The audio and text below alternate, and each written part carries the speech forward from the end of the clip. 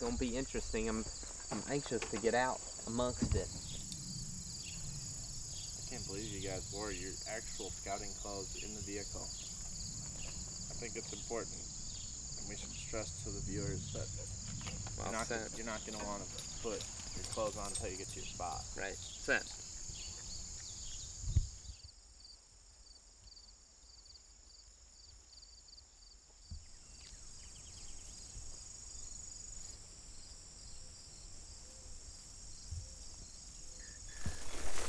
Well, we're on a piece of river bottom public land this evening. Yeah. We're on a river bottom piece of public land this evening, and we're coming in here with one goal, I guess, and that's to kind of scout around the standing cornfield. This piece doesn't have a lot of timber on it. It's mostly just open ground, some willow bottoms down along the river. There's a couple fence rows with oaks in the middle of these fields, but I would say the cornfield takes up the most of this piece of public land. We know there's lots of deer in here. We've kind of hunted here in the past, scouted here in the past a little bit, but our main mission today is try to figure out where the highest concentration of deer is living on this cornfield. We've walked a really long way back here. The cool thing about this piece, it is a crop field, which we would generally not be drawn to, but it's so big that we can walk. How far do you think we are? 3/4 of a mile at least already? But there's two reasons we kind of assume that the deer would be further back here, and why we beelined it to this spot is because this is kind of the first area where there's water. The main river channel is there. There's another drainage ditch right here, and those kind of meet in this corner down here. All the way up there, that creek's dried up. All the little ponds are dried up, so we just kind of beeline it to this spot. We're already finding deer sign, but the main mission is just to figure out where the deer are entering and exiting this cornfield, so we can either set up on that or hunt, you know, the bedding areas around the corn, or what would likely be a willow bedding area. So we're gonna get walking along here. Jake heard a deer get up somewhere in there, so maybe we'll bump back into him later.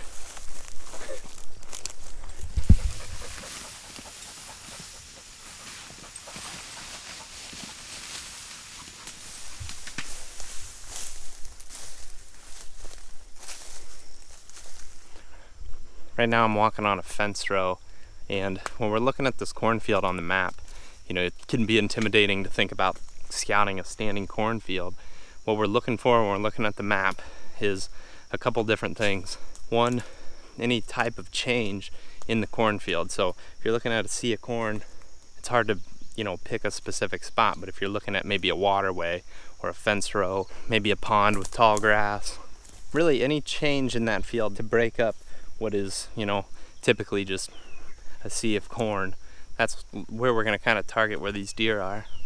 The other thing that's kind of pointing us in the right direction, I guess, is where this water is. Corn's dry. When deer are feeding on corn, it's, you know, going to dry their mouth out, so they're going to go to water. A lot of times they'll be bedded around a pond, or in this instance the rivers down here and this little creek channel.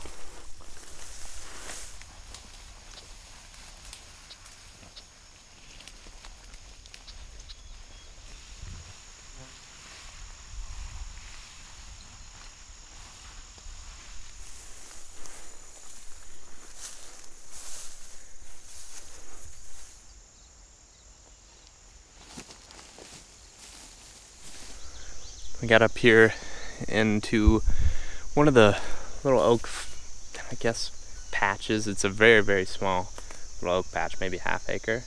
And there's a lot of white oaks, just a good mixture of oaks in general. But I actually hunted back here one time along the river, down on a crossing with Sean, and we didn't think that the deer were bedding up here. I think maybe just that day they weren't bedding in here, because right now we're finding a lot of beds. And what looks to be a big buck bed right here, with fresh droppings in it. You can tell where some of this vegetation's been browsed off. Right over here, over my left shoulder, is the beginning of that cornfield, and that just acts as a barrier. It's super hard walking through there. As you might have seen, we were crawling through all kinds of tall grass to get around this spot and get all the way back here. With that cornfield, it's just kind of a wall. Not a lot of people are coming through standing corn. I think that might be why they're bedding out here, but they're definitely doing it more than they were that year that this was beans. So I think as long as that corn stays up, this could be a killer spot. This is Yeah, let's keep going. Let's see some more stuff and then try to bump into some nice bucks. I guess one other thing that we could say is, like, you know, this is a food source for these deer. You know, the oaks and the variety of oaks in here. There are a lot of white oaks, but there's also some red and pin oaks. But, you know, this is a spot where they've got some variation in their diet.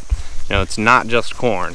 It's like if they're bedding way out in the middle of a cornfield, you know, that's all they have to eat. But right here, they've got corn, oaks, all this river bottom, you know, so much variety down there. But we just feel like this is a perfect little spot where a bunch of stuff comes together. And I think they'll be in here this fall.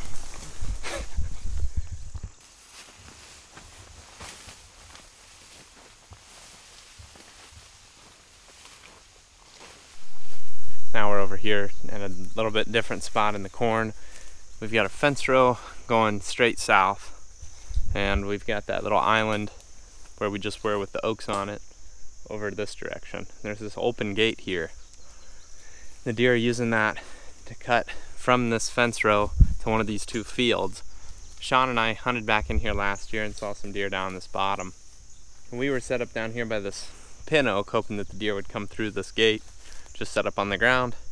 There was tons of rubs, scrapes going up through here, but this was beans up here. I think this year, with the corn here, it's just gonna make the bucks more likely to be here in daylight. You know, they got that insulation with that corn. Not a lot of hunters are coming through that. To get back here, there's no easy path. I mean, it's a 1.25 miles at least, and there's no good tractor path. The corn's really tight to these fence rows for the most part. Just kind of looking for these different habitat breaks. We got a lot of things that come together here. We got oaks, maples, corn, river bottom, corn. I mean, just all kinds of browse down in here, all kinds of variation in the food source. We're not anticipating like these deer moving a long distance during daylight. The thing we like about this spot is that it has everything that the deer are going to need, where they don't have to move more than 80 yards to get 10 different things that they want to eat and water, which is all they really need to live. Yep. And they're always in cover. Yep. Besides when they're kind of on these islands. And they'll pass through these feeding on acorns, we're assuming. So that's where we plan on capitalizing on them. Womp. Shoot them. Matt. Matt.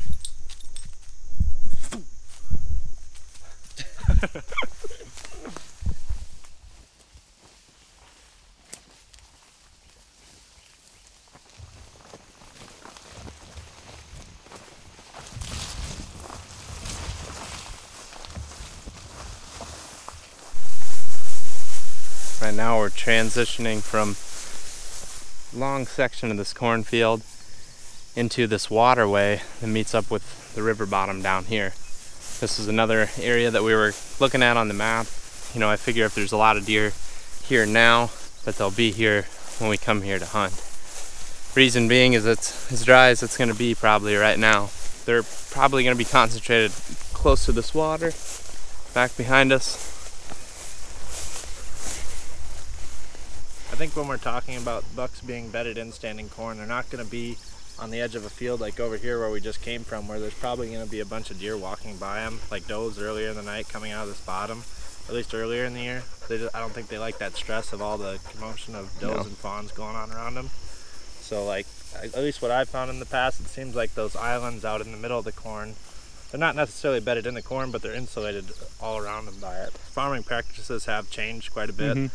So they're planting corn in more narrow rows, so deer aren't necessarily bedding in it as much.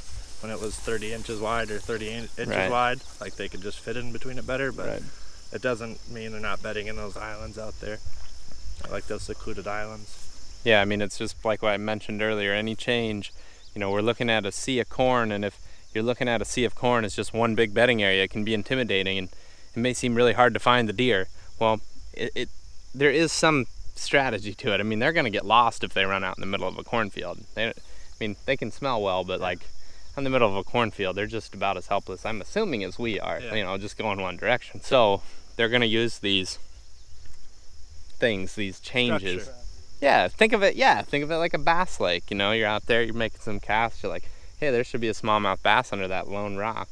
cast there, boom, he's there. It's just like the buck. Or anything where it changes from being 10 feet tall and a constant ocean of it to something different. Well, let's walk over here. Let's kind of talk about our setup and how we would get there, and then let's get out of this. Maybe run up to that bean field across the road if we can. See if we can scare some bucks away. Yeah. This is that waterway with the island behind us. The deer have corn, they've got their oaks, they've got all that browse, they've got everything they need down here. We could see a buck bedding up in here, kind of overlooking this whole thing with the wind at his back. So, to get away with hunting that, we're gonna assume that buck is bedded in this fence row, facing down the hill into this opening. What we're gonna do is we're gonna come from the access that's way over there. We're gonna come all the way down till we hit the edge of this waterway. Once we hit that edge, we're gonna be exposed to any deer bedded looking into this little opening. So we'll cut into the corn about 5 yards, walk this edge, and honestly, we're gonna try to get to where we can just about shoot across that waterway. And luckily we got this canary grass or foxtail. What is this? This is foxtail? This is giant foxtail.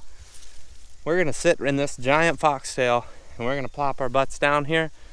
If we sit over here in these trees, there are good trees for tree stands over there, but those deer are likely just gonna go right through the middle of this thing. They're gonna go right down towards that river. They're not gonna go towards those trees on the edge. They're gonna stay in these isolated areas, at least during daylight. If there were a buck bedded under that tree, we're fully confident that we could get to this spot and set up right behind this grass, darn near being able to shoot across this whole waterway. So I think that's pretty much gonna do it for our scouting. I think we got 3 really good spots. I think they're where the deer are highly concentrated back here in a vast standing cornfield.